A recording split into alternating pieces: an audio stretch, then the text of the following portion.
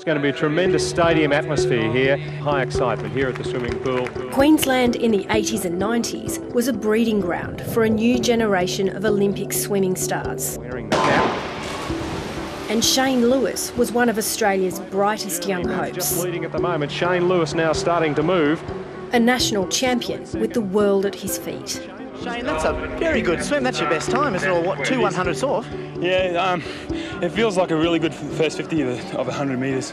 While still in his teens, Shane Lewis broke into the 1992 Olympic team alongside some of the biggest names in the sport to represent Australia in Barcelona. Such anticipation and high hopes for this team. I think when you're on the world stage, everything is rosy and everything is great. There's a lot of masking. Deep down, they're crying inside, they're dying inside from things that have happened to them.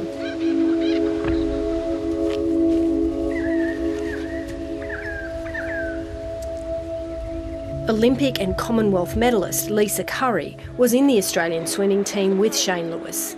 At the time, she was Australia's darling of the pool. Lisa Curry, 5 strokes to go, look at the time. And the champion goes in to bring home another gold medal for Australia. I've been in the public eye for nearly 40 years. And I think that this is probably the most important interview that I have ever done.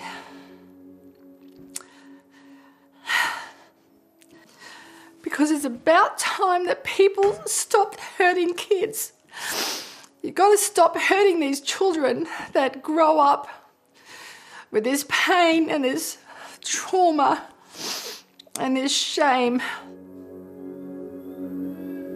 Lisa Curry trained with Shane Lewis at Brisbane's Leander Club. I knew Shane when he was in his teens, and he was always the joker. He was a good guy. He was funny and a hard worker. You know, lots of good memories from those days. But, you know, once everyone leaves the pool, you don't know what goes on. Despite his success in the pool, after retiring, he battled depression and twice tried to take his own life. In his 40s, he told his mother his coach sexually assaulted him from the age of 11 to 13. He also confided in close friends and family. How do they wake up each morning and try and be the best person that they can be when they've got all this shit just layered on top of them? I don't know how they do it. And clearly, Shane couldn't do it anymore. In 2016, encouraged by a friend, Shane Lewis approached Swimming Australia, alleging that former national junior swim coach John Wright had behaved inappropriately towards him and other children. Wright trained elite young swimmers at Brisbane's Chandler Pool in the 1980s. Shane was a beautiful person, a really lovely human being who was just struggling with what had happened to him, and he just couldn't get it out of his head. It just consumed everything he did. Shane asked child protection advocate Hetty Johnston from Bravehearts for help. He told me that he had been sexually assaulted by John Wright and that he wanted to do something about it. He wanted his experience to mean something for other children and, you know, so that it never happened again. And he reached out to Swimming Australia as the vehicle for that, given that they're a big and powerful organisation. And he felt let down by Swimming Australia. Swimming Australia wrote back, encouraging Shane to go to the police and to complete a short questionnaire about the nature of the alleged abuse and when and where it happened. Shane wrote back, "With respect, I don't believe that filling out a few boxes with high-level information will yield significant interest, nor is it possibly the best way to kickstart anything. It's just my opinion. It's not just swimming, not just sport in general. Abuse doesn't discriminate between demographics. There are too many people out there who have and are still suffering." He received a letter from Swimming Australia CEO Mark Anderson to say he would welcome the opportunity to hear more from Shane about, quote, past and present circumstances. Swimming Australia wrote a lovely letter, but the word sorry didn't appear in it anywhere. And what a survivor always looks for is that. Everyone wants to know, deep in your soul, that what happened is not your fault. Hetty says Shane gave up on pursuing the complaint. In February this year, Shane died unexpectedly. The coroner has yet to determine the cause of death, but his family believe it was suicide. I keep thinking about how he's never going to get to meet his grandchildren. He's never going to get to see my brother graduate high school. And it still doesn't feel real.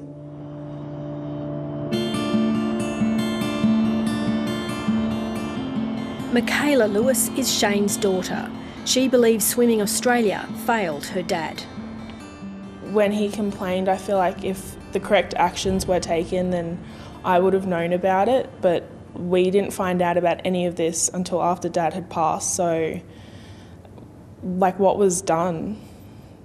I'm incredibly sorry that she feels that way, and this is why we urge people when they come forward to please provide us with details so that we can assist you to bringing these people to account. Eugenie Buckley is the acting CEO of Swimming Australia. She says at the time, the organisation did not have enough information nor the resources to investigate. In terms of an investigation, that's not our expertise. We're not investigators.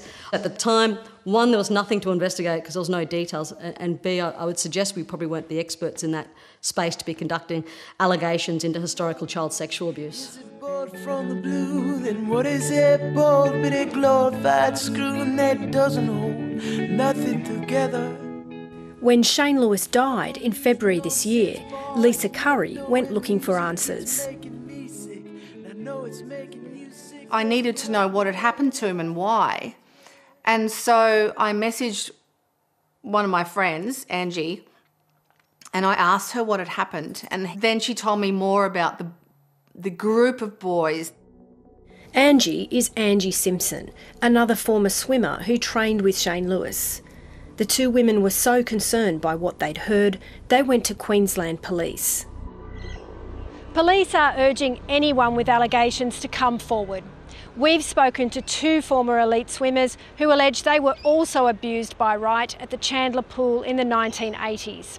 Until now, they thought he was dead. Now they know he's alive, they want justice.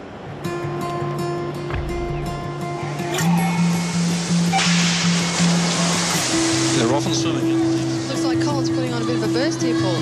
That's right, he's a sprinter, but he's staying very well in this race. And there he is, he's looking across, he's seeing that he's catching him and he's caught him. National junior backstroke champion Colin Marshall trained alongside Shane Lewis at Chandler. And there's the winner for men's open 200 backstroke, Colin Marshall. And he looks pretty happy about that. There was times when John Wright was like your big brother or your mentor or a close pal, and then there was other days where he would be, off his tree, mad and aggressive, and a lot of verbal abuse across the board for anyone in the squad. He could flash between the two in any one given session. Colin alleges Wright started sexually abusing him when he was 12 years old. He'd initially asked for cuddles, and then he'd want to be kissed, and then he often asked, very inappropriate questions about your masturbation and all that sort of stuff, and then often, would go then to touch you, in the areas that you're not supposed to be touched. It started generally at the pool. He would use the excuse that he was going to weigh you on the scales, which were in a room behind one of the major stands at Chandler, and would grab you by the testicles and push them upwards, lightening your weight and making out that was a bit of a funny thing to do, and then it'd be, oh, come on, give us a cuddle, and that was the beginning of things, and then sort of progressions from there. John Wright had a large house in the suburb of Carindale, where a number of junior swimmers lived with him. He'd host regular movie nights for the boys.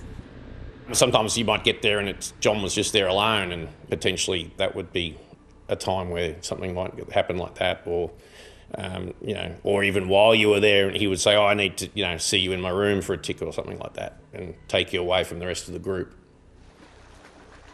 Colin Marshall alleges he was forced to leave the club after Wright violently assaulted him at the pool. And I think I got to a point where I'd sort of had enough, and my protest, so I did one lap and didn't move until literally the end of the session. So I eventually swam to the end, got out, went to get my bag, and he sort of came from left field. I'm just in my togs. And threw me into the gear room, and all I can remember then was his hands around my throat and me sort of pinned against a wall. And, you know, look, I mean, my recollection is that he was probably enraged enough to kill me at that point. You know, I certainly was my air was being cut off. The memory of that particular event, though, is one of the clearest of my childhood. In 2016, he heard Shane Lewis was struggling with his mental health, and the pair shared their stories. I was as open as I have been with you about, you know, the going down, getting weighed, and, you know, like the way he asked you to do certain things when he was molesting you. And, you know, Shane had experienced very similar things. They were not the only ones. Toby Blundell alleges Wright abused him during car trips to the Chandler pool when he was 13 years old. My personal experience was just inappropriate touching. I mean, you know, sitting in the front seat of a car with a bench seat, he'd ask you to move closer or lean over and touch you and say he's changing gears and things like that. I knew that it wasn't right. It felt certainly uncomfortable, and I guess in a way I was scared. It got to the point where I guess did everything I could to avoid getting in a vehicle with him or going around to the house after that, but it certainly wasn't pleasant.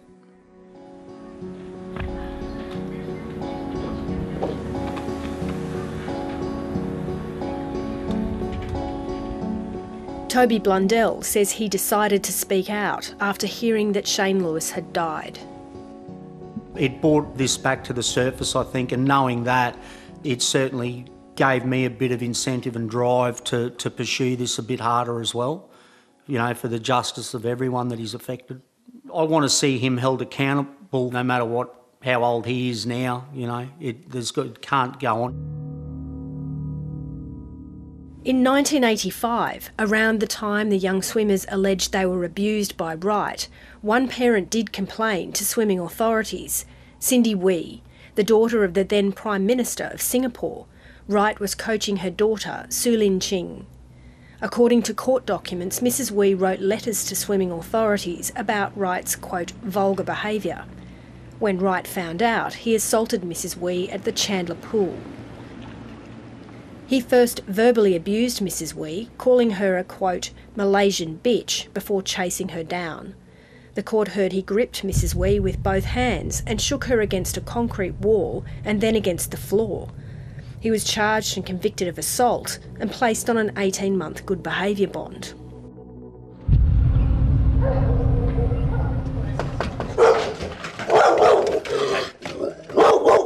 Hi, I'm just here to speak to John Wright. Oh, he's not here. Okay. This is John Wright's last known address, a quiet cul-de-sac near Newcastle. His housemate tells us he left suddenly in March or April, bound for Queensland or possibly Western Australia. Like packed up overnight type thing. He's gone. Lisa Curry is angry that Swimming Australia didn't do more to investigate John Wright when Shane Lewis complained in 2016. Well, of course more could have been done to help them. They went to authorities, I think, back in 2016 and nothing happened. Why? Why does nothing happen? Like, this is serious. These kids who are now grown men, they don't make this shit up. Like, they have lived with this. I've been on the phone to Kieran Perkins, who is now the president of Australian Swimming, and I have given him a heads up that this story is going to come out. And I said, unlike people in the past, Australian Swimming now will not be able to sweep this under the carpet. In terms of being swept under the carpet, I mean, that's just not true. We've reached out to him, we reached out the allegations, police, Braveheart, gave it all to the Royal Commission. So lots was undertaken at the time, but I certainly understand anger from Lisa. Ms Buckley said if they'd received the same complaint now, they'd refer it to police and Sports Integrity Australia for independent investigation. I think they should understand that sport is not just about winning. There's so many other things that are involved. There's mental health, there's incidents behind the scenes, there's things that go on in people's home lives that they probably aren't aware of, and that is impacting the athletes greatly.